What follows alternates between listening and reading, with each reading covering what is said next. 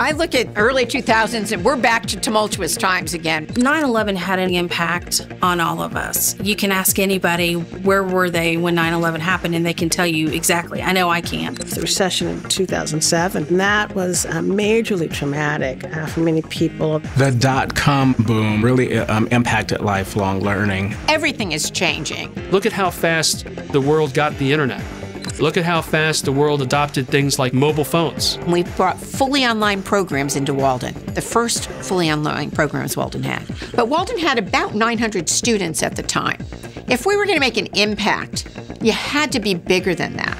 The minute I found Walden initially just on the internet, it was clear to me and to Paula and others of our leadership group that this could be really a great fit for us. What I love about an institution like Walden is that they will maintain high standards, but they will give students a chance to succeed, while many institutions are still jealously protecting their brand and reputation in a way that just keeps many people out. Very exciting time, and you can't underestimate the impact we had as Walden on the rest of the nation.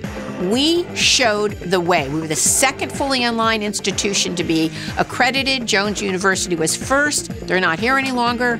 I'll tell you, if we had not been successful in online, the rest of the nation wouldn't have followed.